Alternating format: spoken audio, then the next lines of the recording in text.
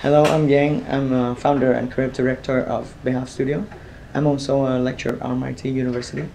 We specialize in various different design services, from brand identity design to graphic designs, publication designs, art direction, etc.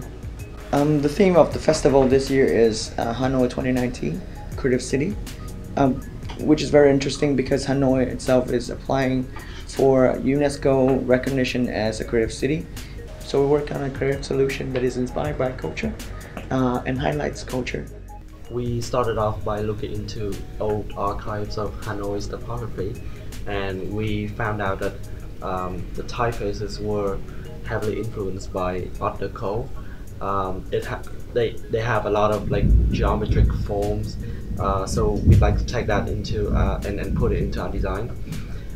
We also foresaw the problems that our typeface would be a little bit too complicated, so we simplified by turning the typeface into sort of a modular typeface, so that each letter will be constructed from various elements, and those elements can be reused and repurposed later.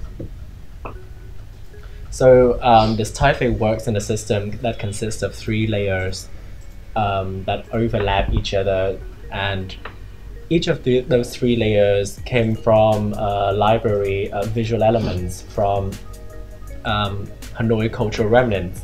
So we were looking at photographs of Hanoi from different fields, and as someone who lived in Hanoi for a few years, I've realized that all the traditional aspects from Hanoi are very visual and distinctive, from the wirings of architectural buildings to the wave and cloud patterns of paintings, or the fabrics of performers that does traditional performance art.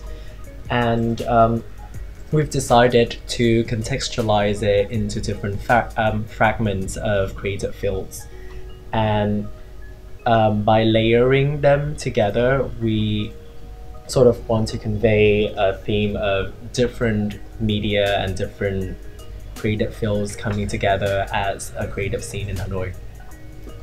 We sincerely believe that this typeface has more potential to live longer than the spans of this project.